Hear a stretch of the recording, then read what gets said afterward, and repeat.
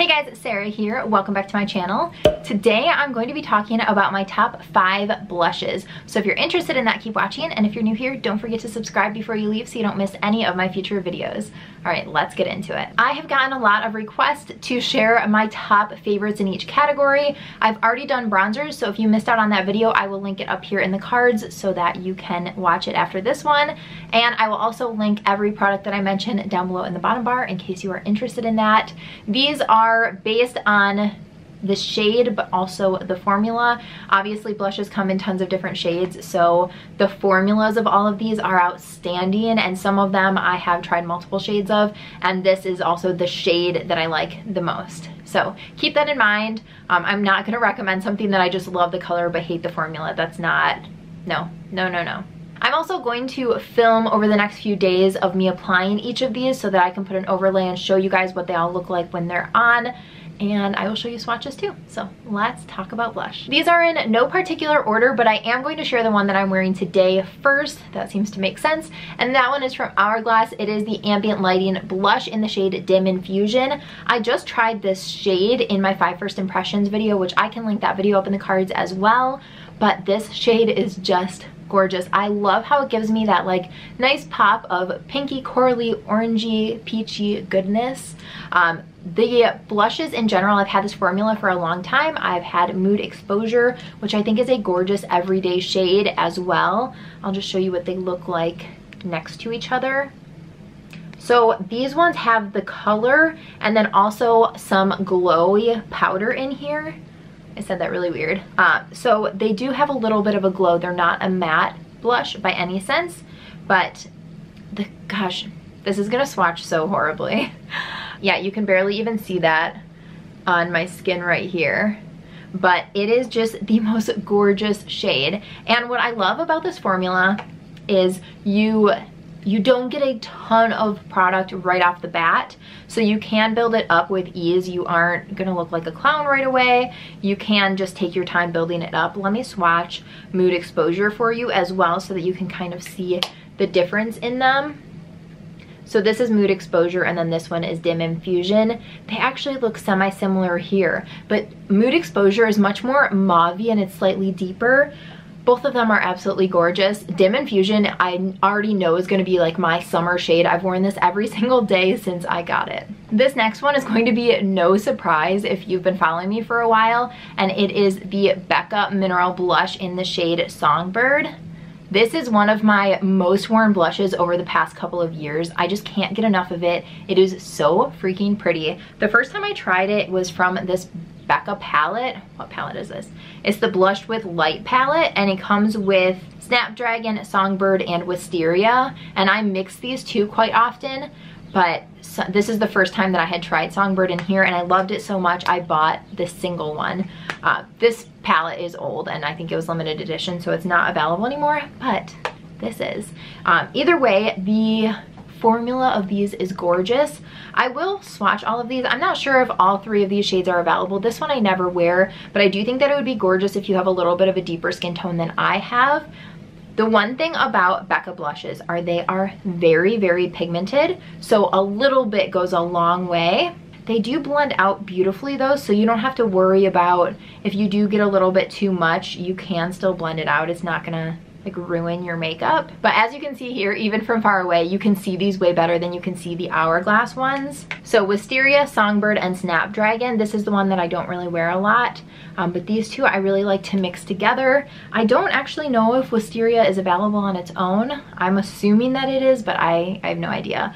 Songbird is like it's honestly been my go-to blush shade for the past few years. Almost any time I'm wearing a blush and somebody asks me about it, I feel like a broken record. I'm always like, Becca Songbird, that's what it always is. I just think that it is so flattering and it works all year around. It's just that nice natural flush color. Next is from Milani. This is the powder blush in Romantic Rose. I've tried quite a few shades of these blushes and I have actually decluttered most of them because I'm trying not to have a crazy makeup collection, and this one is the one that I like the most. So it comes with this really beautiful rose pattern in the blush. and then I will swatch it for you. This is another one of those like nice blushes that you could wear every single day. It goes with everything. It's not gonna make such a huge statement that you wouldn't be able to just wear it every day.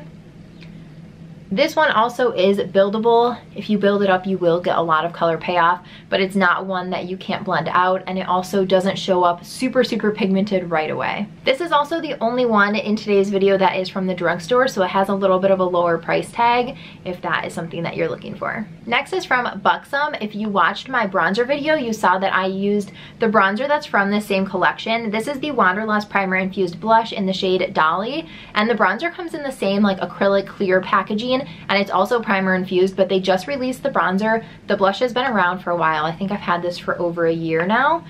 This one doesn't come with a mirror. Actually, the Milani one doesn't come with a mirror either, but the other two did. If that's a make or break for you, I personally don't use the mirrors in the little individual products like this anyway, so I don't care, and I actually like that I can see the color through the packaging. This is what it looks like. This comes in a few colors, but not a ton of colors, just a few other colors. I'm not sure exactly how many. And you're gonna see this one is very pigmented, and it has a slight sheen to it. It's not completely matte, but it gives you that nice healthy glow. It doesn't have glitter or like specks of anything in it. It's just a nice, really smooth sheen. So I think that it looks healthy and it doesn't accentuate texture or anything like that, which I appreciate. I personally like blushes that have a sheen to them as long as they don't have chunky glitter and they don't accentuate texture. If they do either of those things, then I would just prefer to have a matte blush. Anyway, this one is really pigmented, so you want to go in with a really light hand. It does blend out, so it's not something that is crazy, but I will say that there's a little bit of a learning curve, especially if you're coming from a blush that has really little pigmentation to going to something like this. You're gonna dip in like you would a normal blush and then be like, I totally ruined my makeup. But you did not. You can still blend it out. One of the tricks that I like to do if you are new here is I will put setting spray on my face and then blend my makeup back out with a sponge, and that will kind of help it. Or you can put a translucent loose powder and dust it over it, and it's almost like a makeup eraser. So if you do go a little bit crazy, if you try this out, those are tips that can help you. Anyway, the formula of this is gorgeous. It's smooth, it lasts all day. I just think it's absolutely beautiful, and the formula I highly recommend. Again, it doesn't come in a ton of shades, but if this shade isn't your cup of tea, there are a few other ones. I think this is the most beautiful, gorgeous mauve color that works all year round. And we have made it to the last blush. This one is from Charlotte Tilbury. This is the Cheek to Chic in the shade Ecstasy. This one has 2 shades in it. So you have that middle shade that you can wear separately, or the outer shade, or you can just mix them all together. And the packaging is gorgeous, per usual for Charlotte Tilbury. It comes with a little mirror, and then obviously the product. I personally do not use these separately. I just feel like products like this, I don't have time to be like trying to dip in around another product. If you want to have 2 separate shades, then separate them in 2 separate pans. If it's together, I'm throwing my brush in there and using it as 1 shade. So that's just me personally. If you want to use them separately, be my guest. The shade is really beautiful. I mean, obviously. I think that the formula is gorgeous. This is another formula that will just last all day on your skin. And this one you do build up. You can tell it's definitely not even like slightly as pigmented as the Buxom one is. You definitely have to build it up if you want like a punchy pop of color, but the color is just gorgeous. It's that nice peachy pink color that you guys know that I love, and it has just a slight sheen.